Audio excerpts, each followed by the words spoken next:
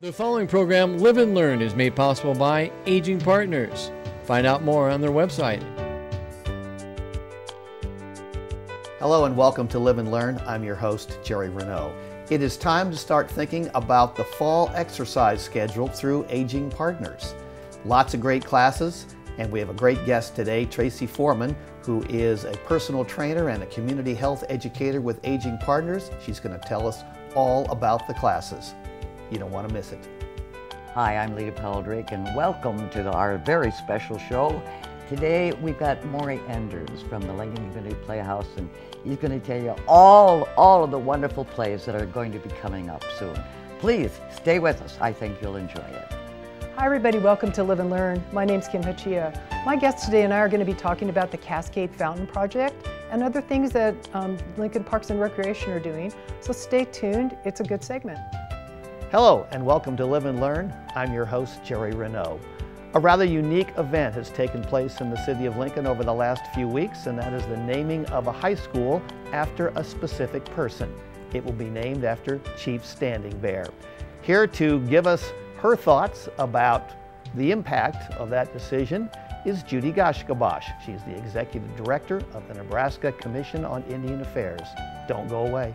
This and more on today's Live and Learn. From the stomach, again, bring your hands up and touch your fingers, working into the shoulders a little. Welcome to Live and Learn. You've been watching an example of one of the fitness classes offered by Aging Partners, and if you've never taken a class, you do not know what you are missing. It's great fun, and it's a great way to help you improve your health. Hello, everyone. Welcome again to Live and Learn. I'm your host, Jerry Renaud.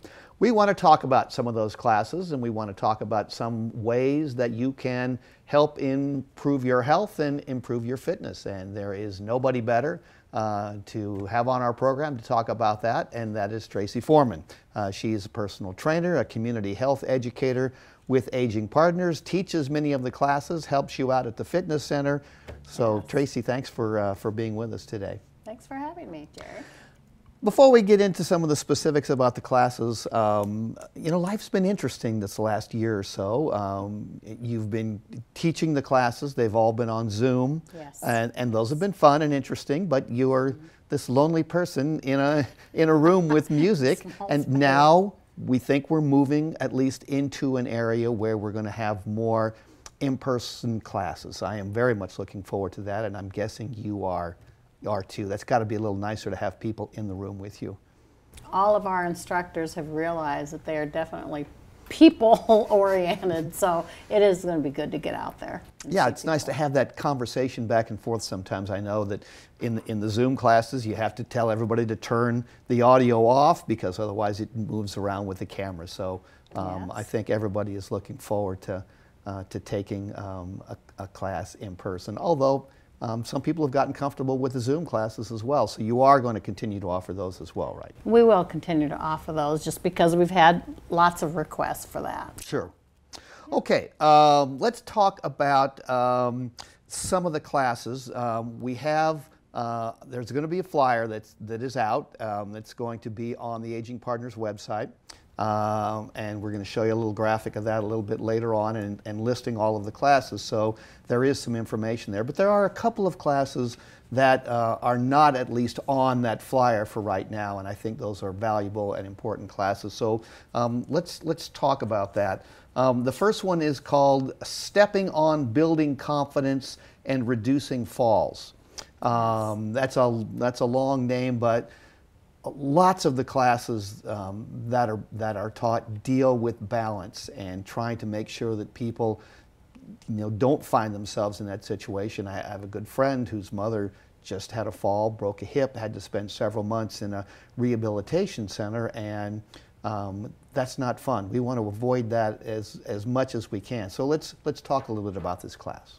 Well, we know that balance changes as we get older, and because of medications and health issues, it can affect your balance in other ways also. So Aging Partners got on board with an evidence-based program that came out of Australia, and it's called Stepping On.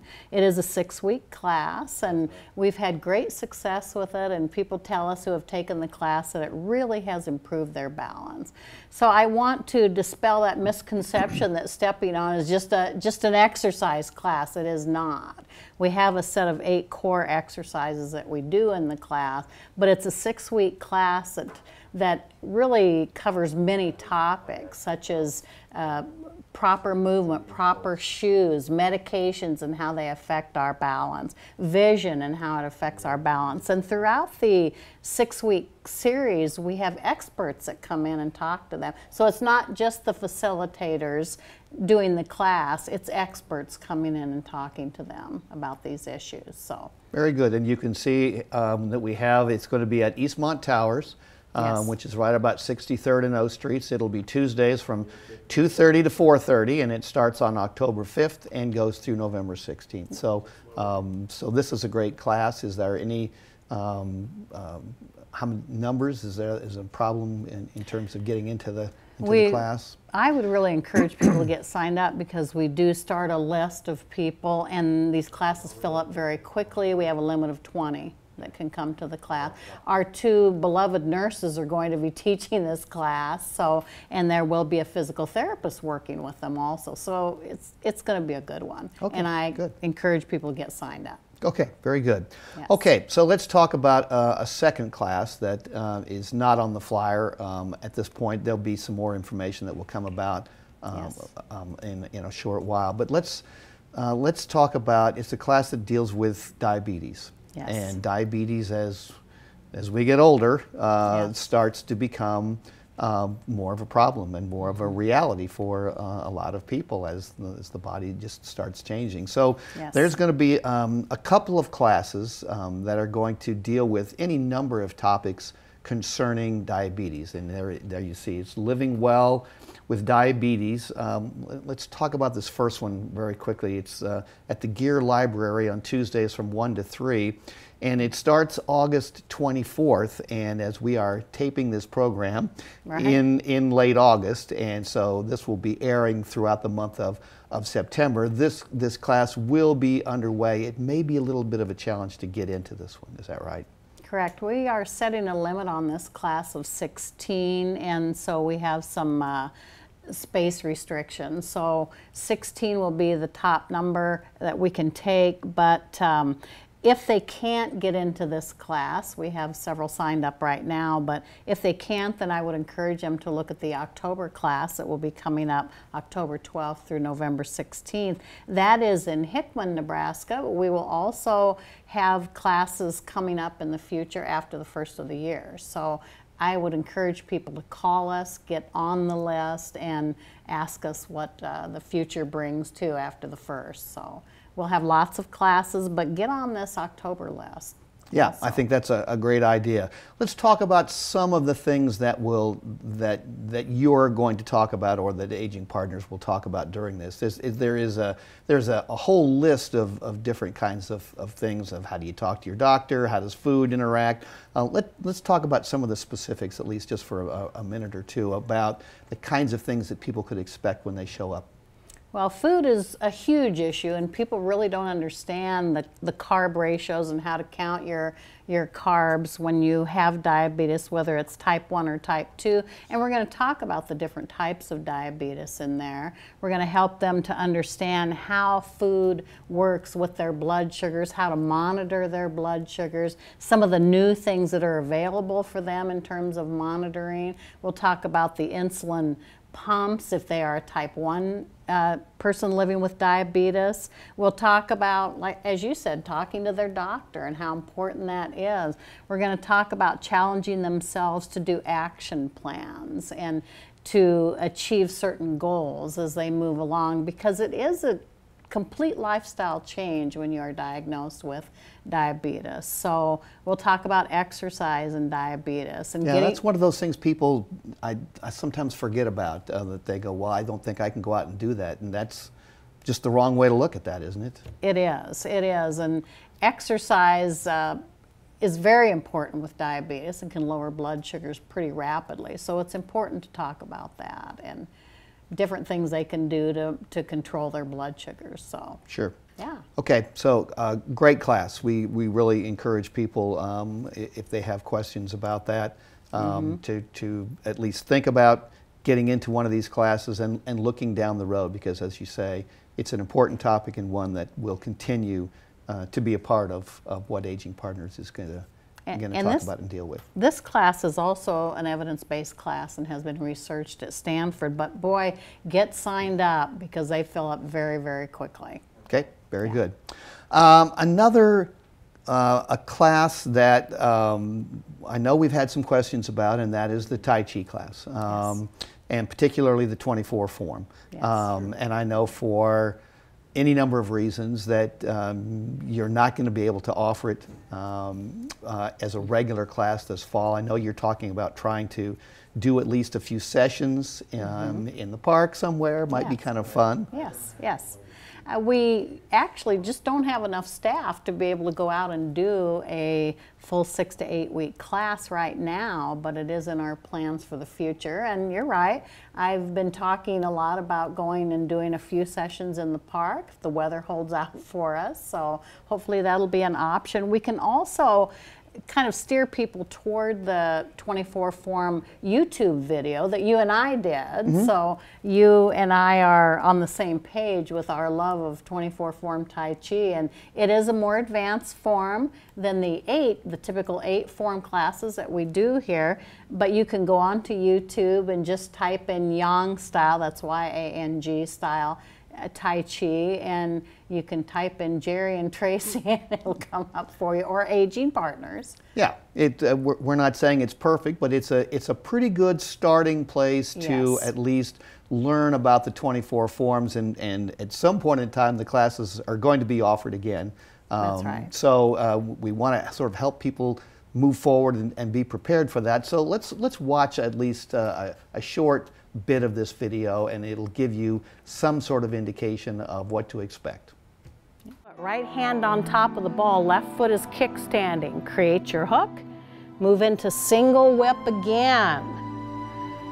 Now step up to it with your right foot, turn your palms up and float down. Left foot in kickstand position, step forward, high pat on horse, place your palms together, step your right foot forward ahead of the left a little bit, separate those hands and lift up. Very nice. You just did the next 6 forms, so we're moving right.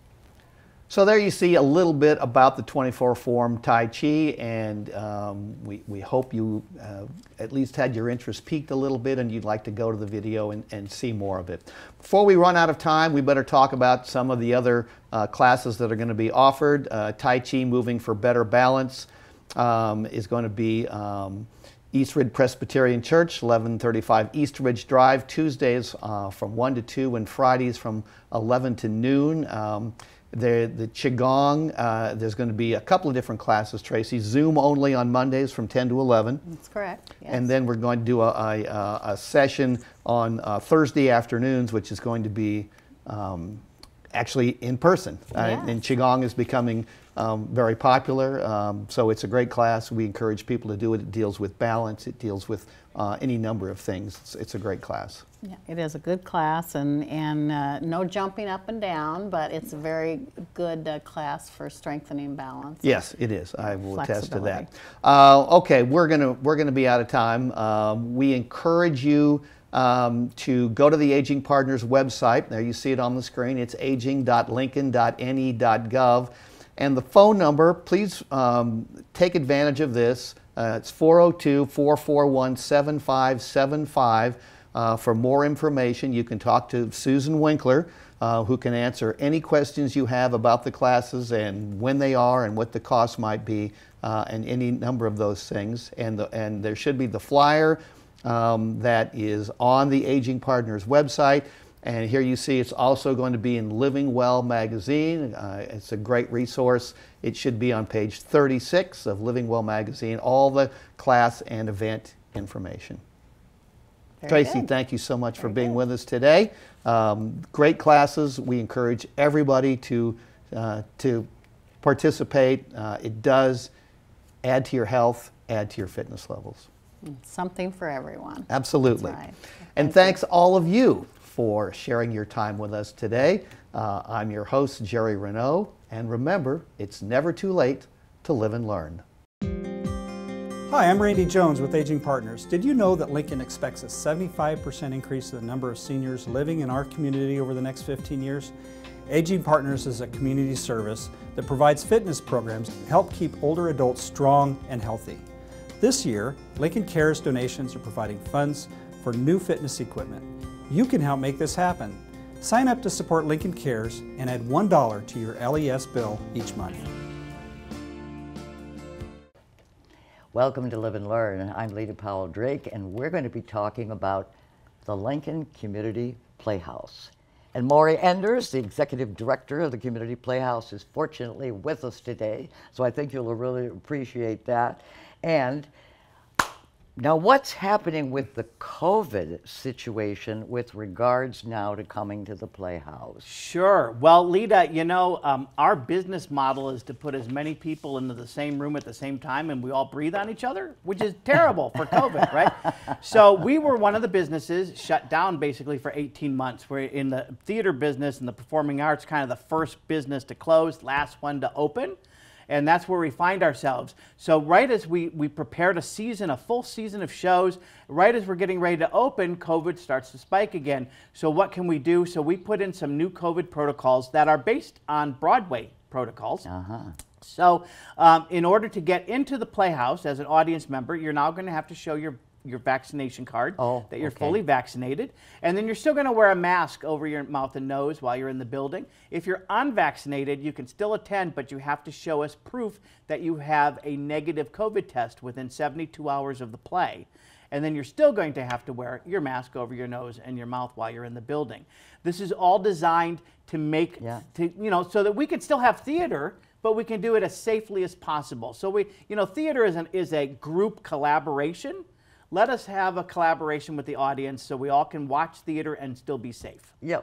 Well, how long has the Playhouse been in Lincoln, Nebraska? The Playhouse has been around 76 years, yes. And despite my gray hair, I was not here for all of them, Lita. I was only here for 11. 76 years. We started in a bathhouse, moved to the old synagogue, and then finally to our building on 56th Street in 1972. And what was the first show of the season? Our first show for the season is The Fantastics, right? It's the world's longest running musical. The original run in New York City lasted 44 years, but you only get 2 weekends to see it in Lincoln at the Lincoln Community Playhouse. So The Fantastics is a charming musical about a young man and a young woman whose fathers put up a wall so that they can't fall in love, which makes them fall in love, and it turns out the fathers wanted them in love in the first place. Oh, The Fantastics. It is a fantastic thing. What's on stage for October? In October, we have a play called Calendar Girls. And now this is a comedy. It's based on a true story. A group of women in an English women's group, like a PEO club, are doing a calendar. And to raise money for the local hospital, they decide to spice it up. And so instead of pictures of rural churches, they're going to get naked. Oh! Yeah. So they decide to do a naked calendar, and it makes so much money and so much publicity that in the true story, it's made over like 10 million pounds for blood cancer research. So it's a funny play. It's also a great play about self-image and sisterhood. What's coming up for November then? In November we have, this is cool because this is a special event. We have Dick Terhune, who is one of our legends, kind of our Hall of Famers. Lita, you are also a legend, a Hall of Famer at the Playhouse. So Dick Terhune lives in Connecticut. He's a voice artist. He actually makes his living with his voice, and he's a voice of cartoons and things. So he's coming back to the Playhouse to do A Christmas Carol. He is playing everybody. Yeah, so he's Scrooge, he's Tiny Tim, he's all the three ghosts. He's everybody in the whole play. How many characters is that? It's like 36, 40 characters. And he does them all? He does them all. And he remembers his lines? He remembers all of his lines. Especially God Bless Us Everyone. But you're going to have 2 Christmas shows, are you not? That is correct. Yep. So Dick Terhune with A Christmas Carol kind of ushers in the holiday season in November. And then in December we have our Penguin Project, which is going to be Elf Jr., which is based on the Will Ferrell movie that a lot of people know and love. It's our Penguin Project, so this is our show where all the roles are played by children with special needs, partnered with peer mentors. So it's going to be a lot of fun and beautiful, and always with the Penguin Project, there's a lot of heart on that stage. How do these children come over there if they're impaired in some way? I mean, are they brought over there? Well, the Penguin Project families are some of the greatest people you'd ever want to meet. They're so supportive of their kids, and they get them there to the Playhouse. We have kids who have autism and traumatic brain injury and Down syndrome and intellectual disabilities, and they do such a great job. And our mentors are the most empathetic young people you'd ever want to meet. I mean, if you want to see something that gives you optimism about where the world's going, come to the Penguin Project. All right, and in January coming up, what's that all about? Oh yeah, it's called Every Brilliant Thing. Another interesting show. This is also a one-person show. This one is being done by Ashley Kobza, who is one of our actors, who also is actually a director in the Penguin Project. This is a British show. It's about it's one woman telling a story about her life, and when she was a child, her mother tried to commit suicide. So as a child, she starts to write up a list of every brilliant thing, and that's British, so like every wonderful thing that makes life worth living. And so as the audience comes in, Ashley will be talking to the audience, and she'll be giving them cards with like a number, and it'll say like 100 ice cream. And so as she's telling the story, she says, for instance, on the list, like 100. And whoever has 100 yells out, ice cream. And so the audience works with her to create the list. And it's going to be dynamite. What's on the agenda for March? In March, Mufaro's Beautiful Daughters. Now, this is a children's show. It's going to have adults and children in it. It is based on a story by John Steptoe, and it is based on an African legend, an African story, and it's about the prince in the area says, I want to get married, so send your daughters to me and see who will be my bride, who will be chosen as my bride. And Mufaro has two beautiful daughters. One is beautiful on the inside and outside, one only on the outside. And they each take this journey to the royal city, and one of them, it turns out, is truly the beautiful daughter and is chosen as the bride. It's kind of an African take of Cinderella. And it is our first all-black cast. So it's really a beautiful story, and I hope that folks enjoy it. All right, what's up in May then? Well, if you've noticed, most of the things that I've been saying so far have been kind of smaller scale shows. Yeah. And then we're going to blow it out big in May with Joseph and the Amazing Technicolor Dreamcoat. We're going to have, I mean, let's hope, we're going to have tons of people on stage, lots of people in the audience. It's just fun. It's a 90-minute music, almost like a living music video on the stage. And it's about Joseph and his coat and his brothers and how he goes and ends up becoming like the leader of Egypt from the Old Testament. But it's got its Old Testament storyline, but it's got country music and Elvis music. The Pharaoh is Elvis. Elvis? Yeah. The Pharaoh, Our Elvis? Yeah, the Pharaoh is Elvis in this. Yeah, so it's a lot of fun and just crazy stuff to end the season. Who makes these decisions as to which plays you're going to do? Well, do you think it's a good season? Fabulous. I make those decisions. I just wanted to make sure how you felt about it before I told you. So, yeah. So what I do is I look at various things, formulas and ideas and what's new and what's trending, and I put that together, and then I have kind of a little consultation group that I send scripts to and say, hey, what do you think about this one and that one? Are you an actor?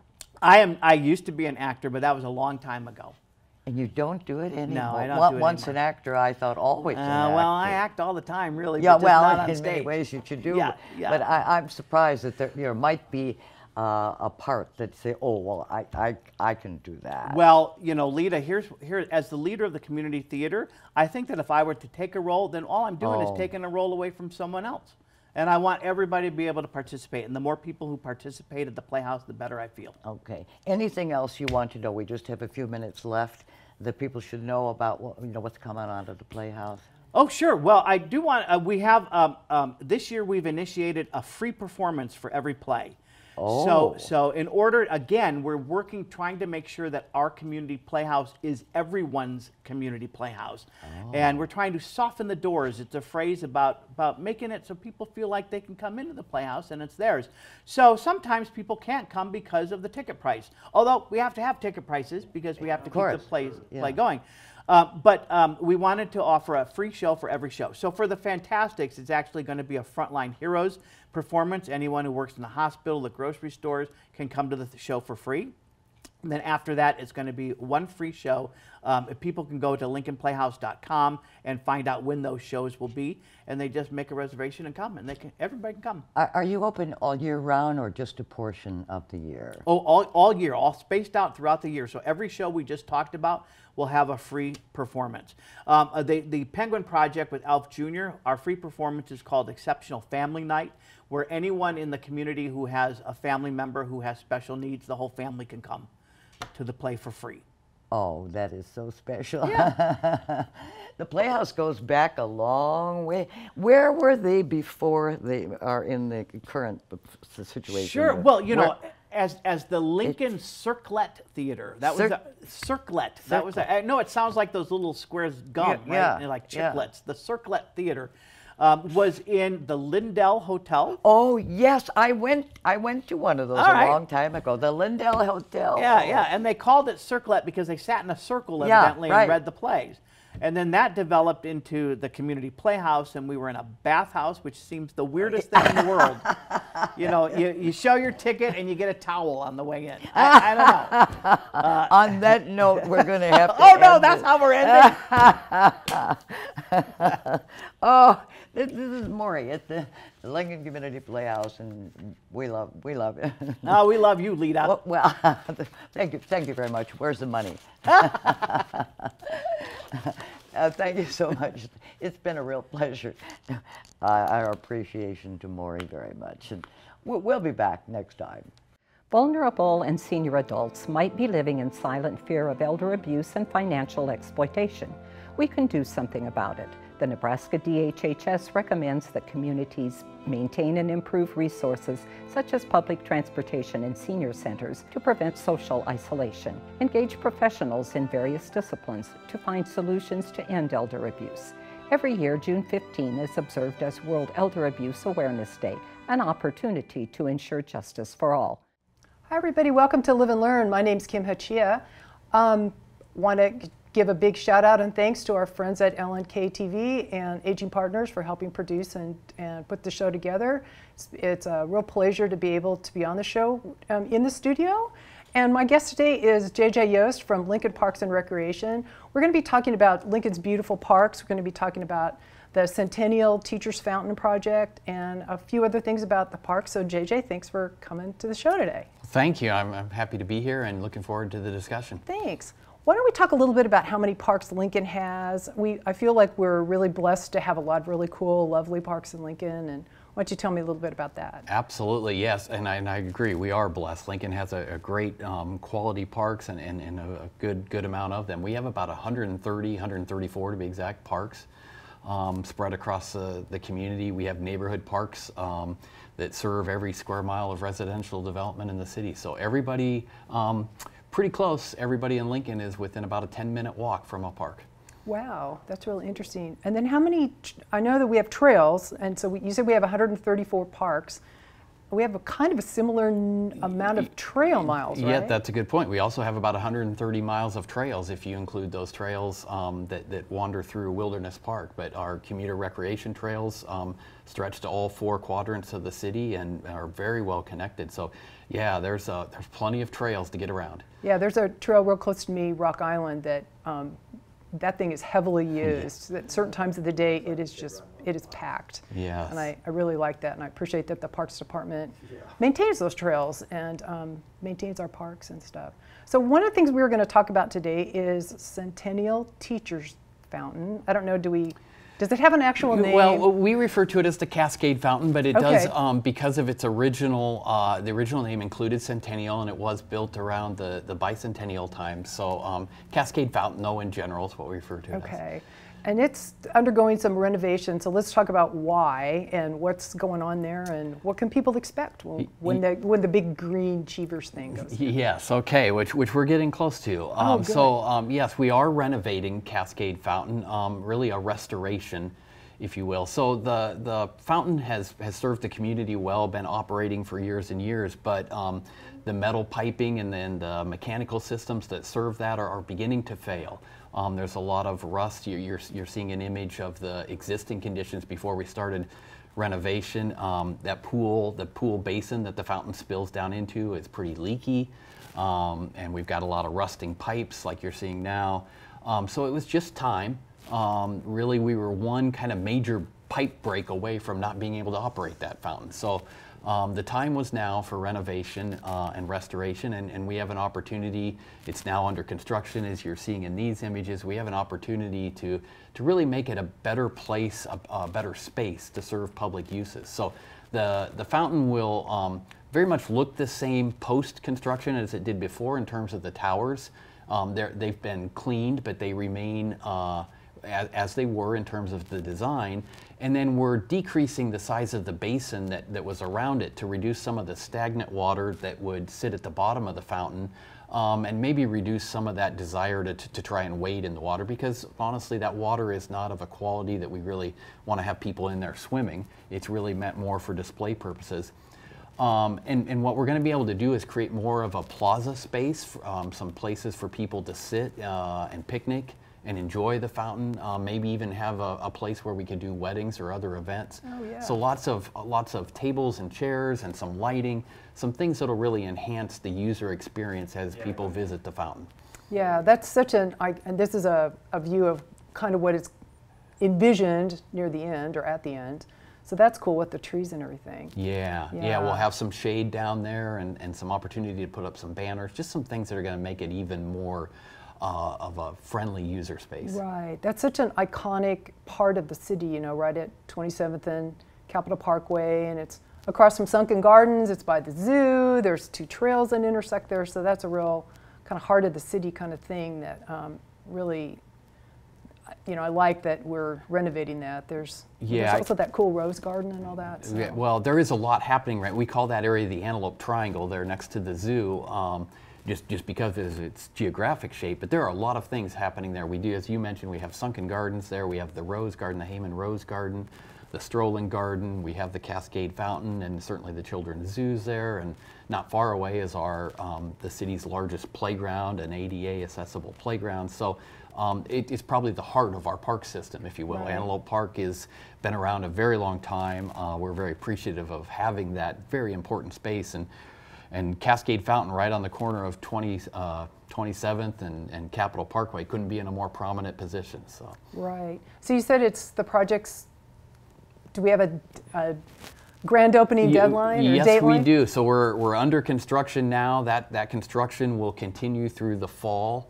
And our plan is to rededicate, turn the fountain back on next spring. Cool. So in the spring of 2022, in May, most likely May or June of next year, we'll be turning on the pumps for the first time and seeing water flow again, hopefully. I mean, that's the plan. Certainly with construction, you always don't count your chickens before they've hatched, but things are going well with construction, and we are looking forward, believe we're on schedule, and looking forward to that grand reopening. Well, I know the fountain would be turned off and on occasionally in the past several years. I know it's probably because you would turn it on and there would be like gurgle, but nothing. Yes, those things, right. It was kind of an off again, on again, off again thing where mechanical systems would fail and we'd have to do some repair work, or we'd have some kind of vandalism issue perhaps that shut us down for a while. But we believe the new system is going to be much more dependable and sustainable. Yeah, good. Well, that's exciting. That's really exciting. Yeah. So we were also going to talk about another project that you have going on right now, which is out I don't know if it's going on yet, but it's out in Air Park. So let's talk about that. What is going on in a way, so we're going to be replacing the existing Air Park Recreation Center. So we're in the design phase. We're starting to design a new facility, and you're seeing some very preliminary images of what that new Recreation Center and Williams Branch Library will be co-located with the Recreation Center.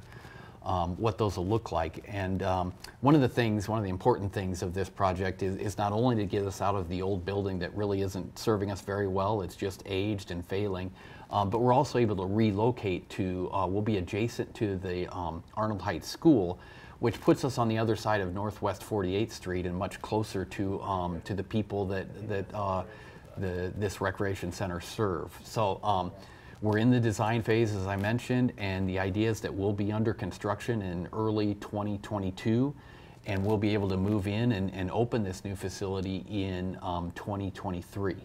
So from the picture, it looked like there's going to be there's a big gymnasium, maybe, and then what other things are in a rec center? Yeah, so you're correct. There is a gymnasium that'll be a multi-purpose gym. It can be basketball or volleyball or even indoor pickleball. And then we've got a lot of classroom spaces, and we've got some smaller gym spaces where we do our Rocksteady boxing program. We can do some other kind of exercise programs. There'll be a little bit of a kitchen associated with one of the areas, so we can do some classes, some teaching classes. And then, of course, I mentioned we'll have the Williams Branch Library that's currently located in the school. They're going to move over into this space and be co-located with us at the Recreation Center.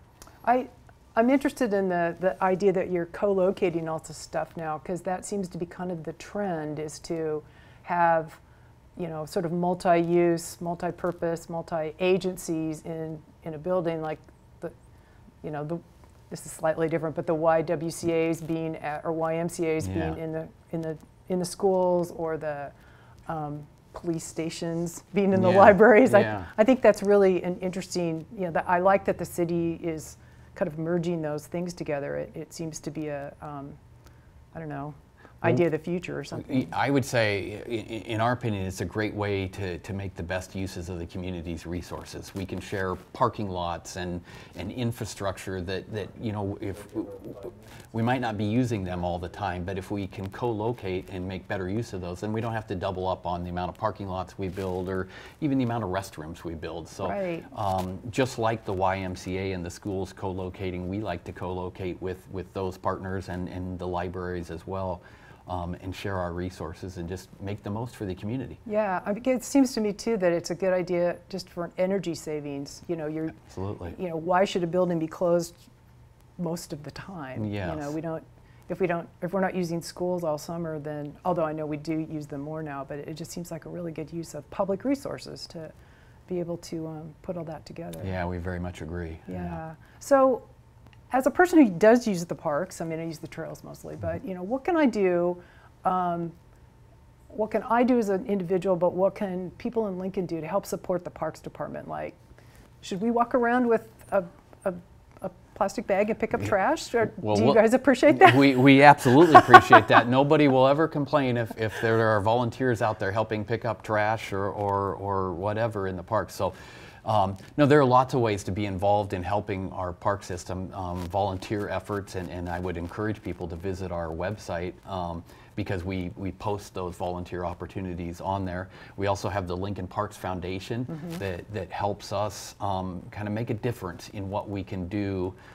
We obviously have limited resources, work on very limited budgets, but the Parks Foundation is a way to help us do some public-private partnerships to enhance our community. So.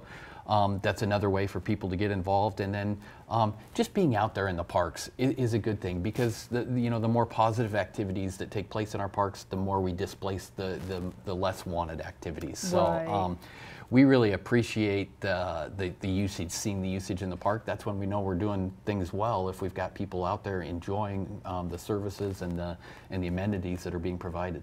I know there's been a couple of situations this summer of some vandalism that's been going on in the parks, but that hopefully is not, it's kind of an uncommon thing, right?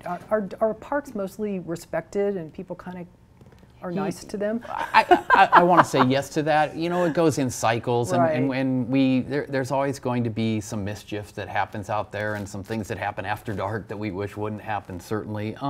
But I think for the most part, people are pretty respectful of our parks, and I think there's some peer pressure to maintain those to a high standard. So. Yeah, it could always be better. Vandalism is just a problem that costs resources, but for the most part, I think Lincoln's in pretty good shape. Yeah, I think so too, which I think is great. Yeah. Did you see an uptick in the use of the parks during COVID quarantines and lockdowns? Absolutely. I don't have numbers to quantify that, but I can tell you that we absolutely saw a real spike in the use of all our open spaces, and in particular the trails. They really increased in usage during the pandemic, and it's continued that way. Even our golf courses have seen tremendous uptick in the amount of use. So yeah, if there's a positive that's come out of this, it's that people have maybe rediscovered our parks and trails. Yeah. You and I had talked earlier about the sort of the wildlife that you see in the parks too, which I also think is a real plus for the city, that you can see wild turkey and deer and all sorts of things in Antelope Park, and may not be a great thing for a driver to encounter that, but we do see that. There's an opportunity out there. If you look, it's always there somewhere. Our green spaces, our park spaces, provide a little connection to nature here within the city limits, and there are a lot of wildlife that call those parks home. Yep, which I think is great. Everybody has a home here in Lincoln. That's right. Well, JJ, we are out of time. Thank you so much for being my guest today. I really enjoyed learning about Cascade Fountain. I will now try to call it that instead of Bicentennial Fountain, but I appreciate you being here, and thank you. Absolutely, my pleasure. I love talking about these projects. Thanks. Yeah. I want to remind our viewers that it's never too late to live and learn about Lincoln City Parks. Hi, I'm Randy Jones with Aging Partners. Did you know that Lincoln expects a 75% increase in the number of seniors living in our community over the next 15 years? Aging Partners is a community service that provides fitness programs to help keep older adults strong and healthy. This year, Lincoln Cares donations are providing funds for new fitness equipment. You can help make this happen. Sign up to support Lincoln Cares and add $1 to your LES bill each month. Hello and welcome to Live and Learn. I'm your host, Jerry Renaud. A rather interesting, unique event has taken place in the last few weeks here in the city of Lincoln, Nebraska, and that was the naming of a new high school. It was the very first time that it has ever been named after a person, and it's going to be Chief Standing Bear, which is going to be the name of the new high school, which I think is fabulous. Here to tell us and give us some thoughts about why that's important is Judy Goshkabosh. She is the Executive Director of the Nebraska Commission on Indian Affairs. I hope I got that right. You did, Jerry. Very Thank good. you for having me here today to talk about such exciting changes in our city and state and world. Yes, and it is very exciting, and we want to talk about Chief Standing Bear in a number of different ways today. But I feel very compelled to want to talk about you. First of all, I know you are very humble. You don't like talking about this, so let me brag on you. I just think you are one of the really key people in this city and the state that deals with issues of justice and civil rights. Doesn't matter whether it's Native people, whether it's black people, brown people, women, men. You are there to take up that cause, and I think that's wonderful. And you recently received an award, and I want to make sure I get this right. It's the Lori Camp Smith Integrity in Service Award from the Omaha Bar Association, which I think is very cool. Tell us a little bit about Lori and why it's important that we have this award. She was really, again, somebody who fought for human rights in the state. I was very blessed to work with Lori. When I started in my job as the director of the Indian Commission, 25, coming up to 26 years will be my 26th year, she was just starting over at the Attorney General. She had come from working, I think, as an attorney for roads. And so she was a public servant, a person that could have had a private practice and, done all that, but she wanted to serve our state. And so I myself work for the state, and so I feel like I have that in common with her, that we served our state, and maybe we could have made a bit more lucrative. But in what I do for Native people in the state, I feel like I'm a cultural mediator.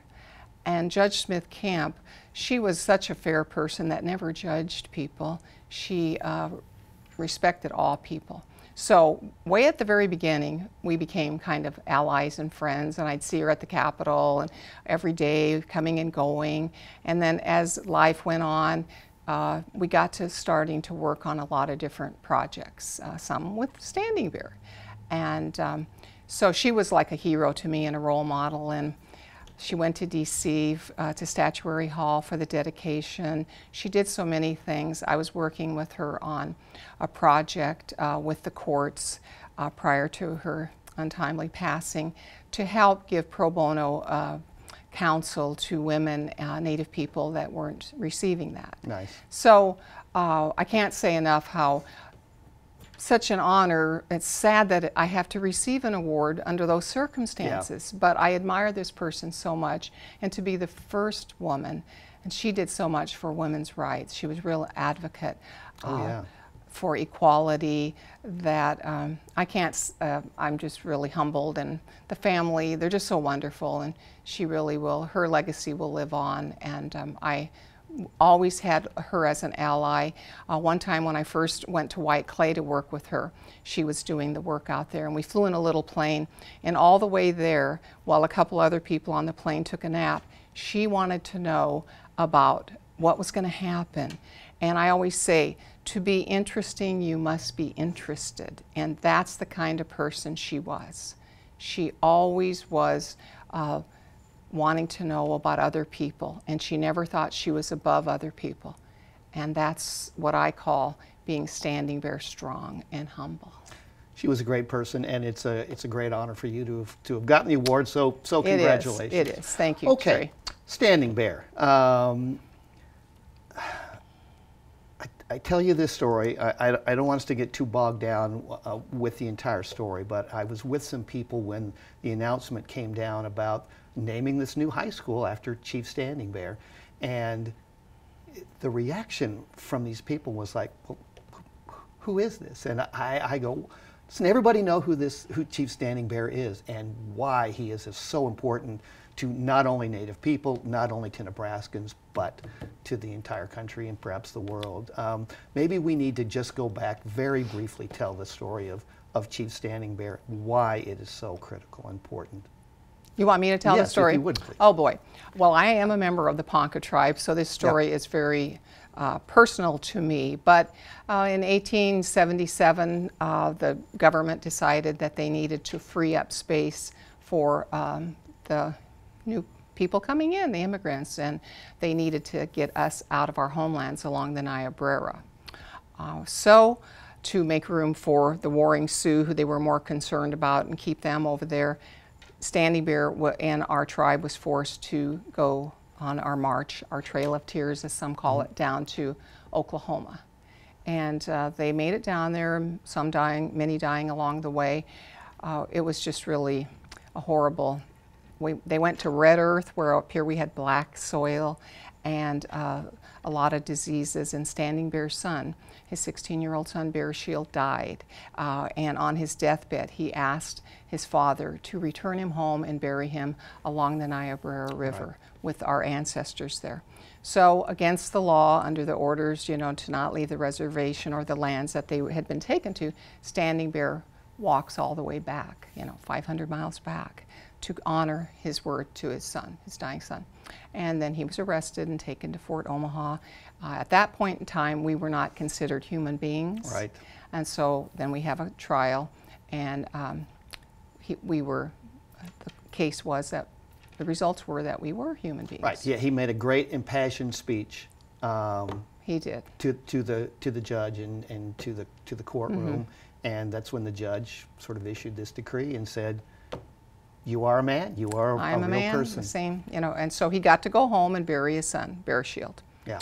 So that's the story, and so many people don't know that story. And we didn't become citizens until 1924, even though this happened in 1879. Right. So the first peoples of Nebraska and of America.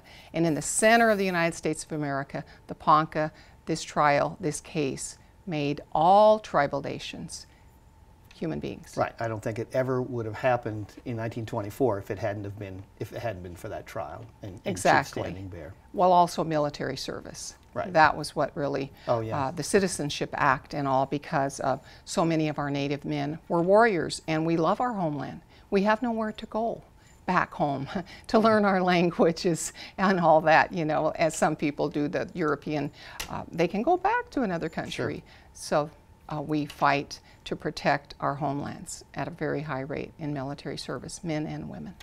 So we're going to have Chief Standing Bear High School, which I just... Isn't that great? It is just I fabulous. love it. I absolutely do too.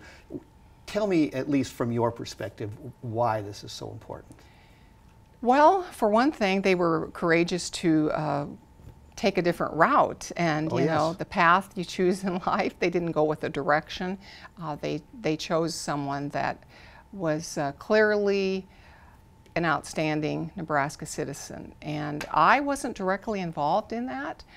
So I just want to say that the power of the story of Standing Bear, when people have learned that over the years, more and more people are learning it, and they're moved by the story.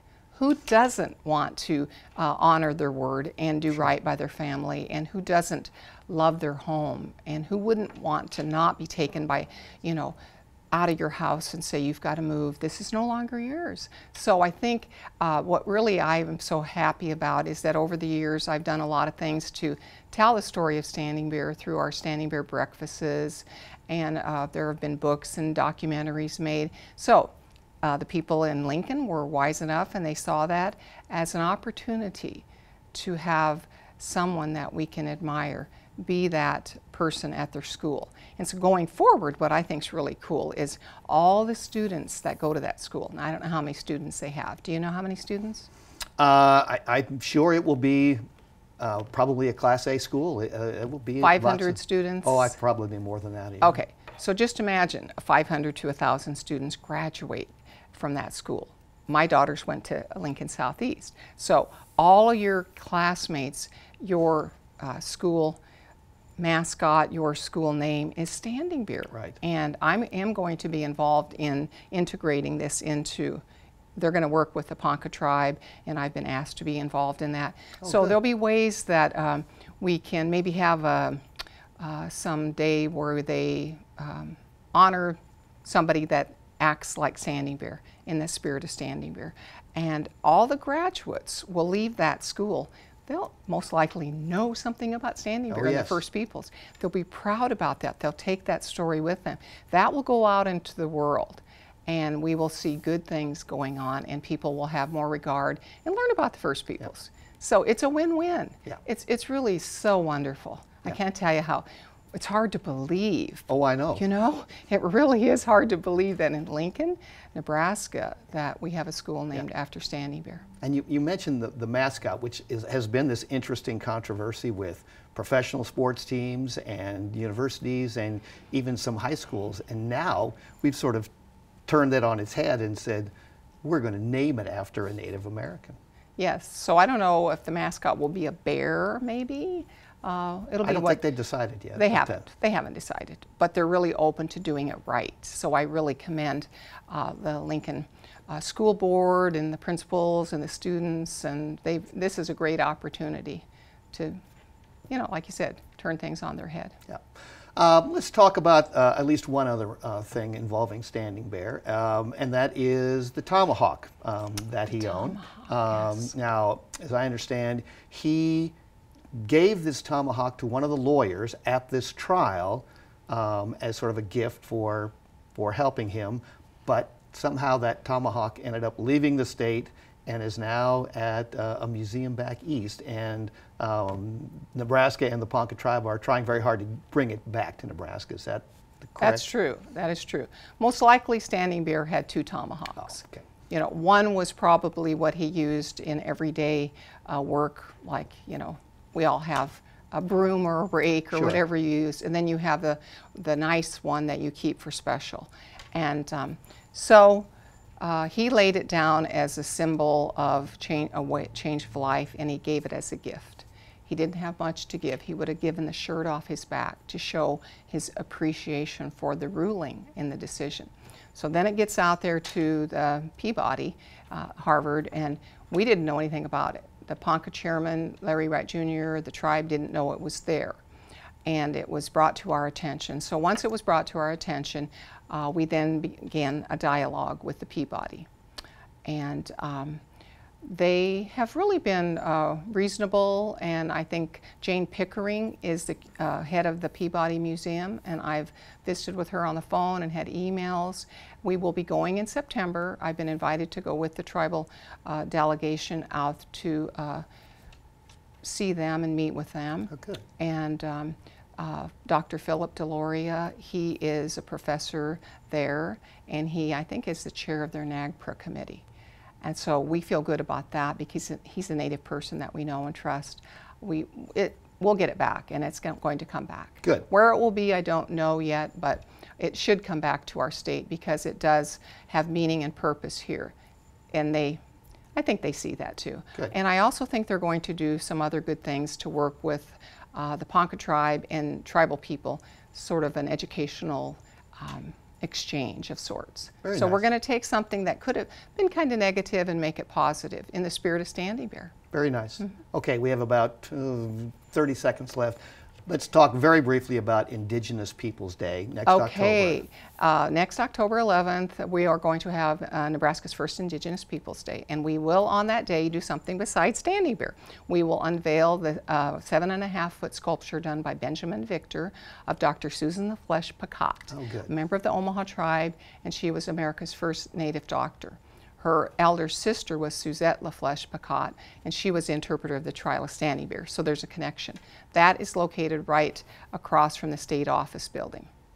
And that plaza there's a map of Nebraska there. So that's where it will be. So we invite everybody to come and celebrate with us. We'll start down in front of Standing Bear. 25 historic tribes will be invited to bring their flags. We'll have drum groups, song, march up to that plaza. We've invited the first Native woman, Interior Secretary Deb Haaland, to be there. And then we'll have our ceremony there. Then we'll move in to the Capitol, where for the first time ever, our 4 headquartered tribes will have their flags per a bill that I worked on in the state capitol. And then after that, we'll come out and we'll go to the Scottish Rites Temple for a gathering, a luncheon that the tribes in Nebraska are hosting. So it's a day for Nebraska to be so proud, and we want everyone there to join us to celebrate Dr. Wonderful. Susan LaFleche Picot, Standing Bear, all of our tribal nations. Maybe we'll have you back to talk about that. If you Okay, I'd love to. Judy Goshkowatch, thank you so much for being with us Jerry. today. And thanks to all of you for being with us today. I'm your host, Jerry Renaud. And remember, it's never too late to live and learn.